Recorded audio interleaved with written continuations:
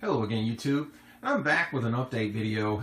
Here I'm doing some testing and, investigating whether or not, tying to the grid is, more beneficial than just simply going off grid with some more panels.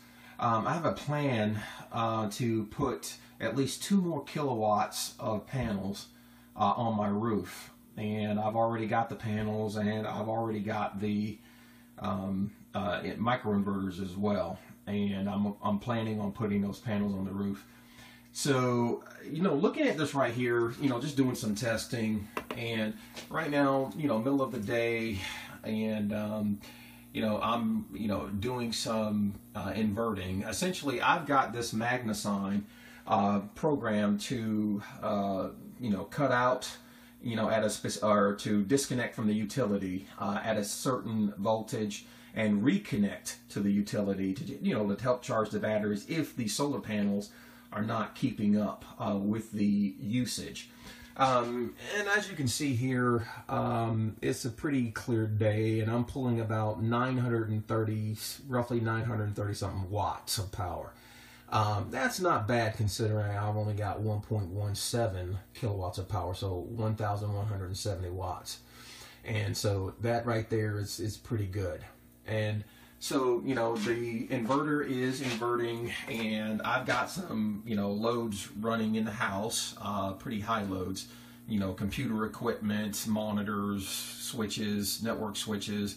I even got my home distiller running boiling water, and that takes about 600 or 700 watts, I think, maybe about 600 watts. And as you can see right here, the solar panels, they're doing their best to keep up, at roughly, just hovering around just over 900 and something watts there. And right now, I've got 8 or 9 amps coming from the battery bank. If I switched off this light, in the utility room here, so you can see that it just goes down just a little bit. So when I go, back into the main house, obviously it's going to go down, quite a bit, considering, I've got this light on and maybe a couple other LED lights on too.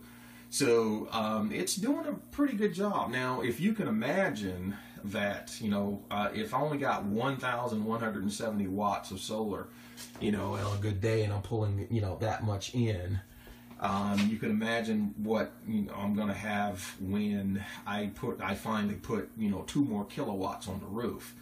So, in reality, once I put those on the roof on clear days, I really won't need the utility at all. One of the key things is, hey, I have this thing, again, I've kind of illustrated that in a couple of my earlier videos, that this, during the day, I really don't need the water heater, running, the hot water. There is still hot water in there. And I discovered this during a prolonged power outage that really caused me to get into solar and renewable energy.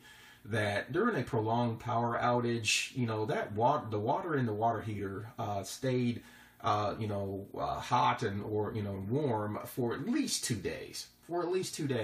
If you used it, frugally, meaning you used it with common sense. They will stay warm, and the water in the hot water heat will stay warm, or tolerable enough to take a shower, wash your hand, do whatever you need to do. But if you're one of those folks that, you need to take an hour-long shower, and then you kind of may need to think about other things. Also, I have a programmable thermostat, so my HVAC only comes on when it needs to. So so you can imagine, once I put those 2 kilowatts of panels on the roof, then hey, I'm gonna be in business here. Also, these batteries here are great. However, I have some replacement batteries coming in. Not really replacement, but supplemental batteries coming in. And it's going to be a surprise, considering the fact that, They're not lead acid batteries. No, they're not lead acid batteries. These batteries right here will be truly backup batteries, and you know, I've got my system. You know, I got plans, so to speak. But anyway, just a test here, and you know, it is possible, you know, to do this off-grid thing. Again, I'm doing pretty good here, and you know, just my bank is just pulling. I've had it running for a while now, and you know, it's just, you know, pulled out, you know, just, you know, a 5% depth of discharge.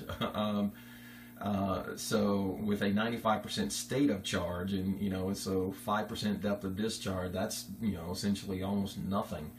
And this MagnaSine inverter, for you folks that may be looking about a potential inverter, these inverters are pretty good.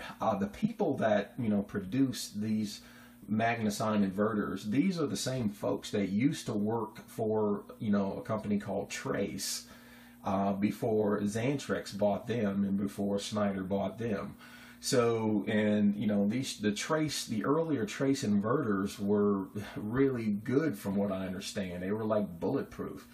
And just to kind of, you know, illustrate the fact that, you know, this inverter here this thing's a beast. I mean, it's huge and it's heavy. And, you know, with transformers and stuff, I mean, this thing is a beast. And it works. However, it's still a machine, piece of equipment, and it's not infallible. And yes, it can fail. You can see there's some other videos on YouTube where, you know, their MagnaSine inverters did fail. So, you know, my hope is to someday in the future buy a backup inverter that will allow me, you know, to have at least, you know, one just in case, or just simply, you know, tie them in together so that they work together, and I can have increased capacity as far as, you know, running watts and, you know, stuff like that. But right now, I don't really see the need. But anyway, again, YouTube, this is just a test. I'm just, you know, trying to weigh my options here.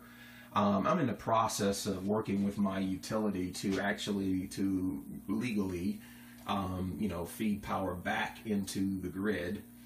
And, you know, so you have to go through a process, you know, you have to fill out the forms and the paperwork and things of that nature. So I'm still at like 900, just over 900 watts, 926. And as you can see right now, I'm in the positive zone. So this excess energy is going back into my batteries. So at some point in time, you know, you know, if I had more watts, you know, if this was like maybe 2,500 watts or something like that, then, you know, all of this excess energy will be going back to my batteries. And so people have a question, you know, what about the efficiency of these microinverters, and, you know, compared to working with charge controllers? You know, I don't know an exact answer to that. All I can say is, you know, these microinverters are very, very, the ones that I use are very efficient. So we're talking, you know, 240 volts coming, you know, are actually, let's see here, 246 volts coming directly from my microinverters. And, you know, the excess power is going right now, 0.06 amps. 0.5 amps, you know, going back into the battery. So that means I'm running everything in my house, you know, even to include that you know, that home distiller that I was talking about, all of my computer equipment, things of that nature. So, and I'm off the grid, lights, you know, you name it. And I'm gonna tell you, I absolutely love it. I absolutely love it. And as you can see here, I don't know if you can see that, but what it is that little indication says connect, you know, voltage connect, voltage DC connect, and voltage DC disconnect. Essentially, connect when the battery voltage reaches a certain point. I mean, disconnect from the utility when the battery voltage reaches a certain point, and disconnect from the connect to the utility, back to the utility if the battery drains to a certain point. Hopefully I got that right when I was talking to you. I kind of got tongue-tied there. But great experiment, and, you know, I'm looking forward to, you know, the future upgrades in my system.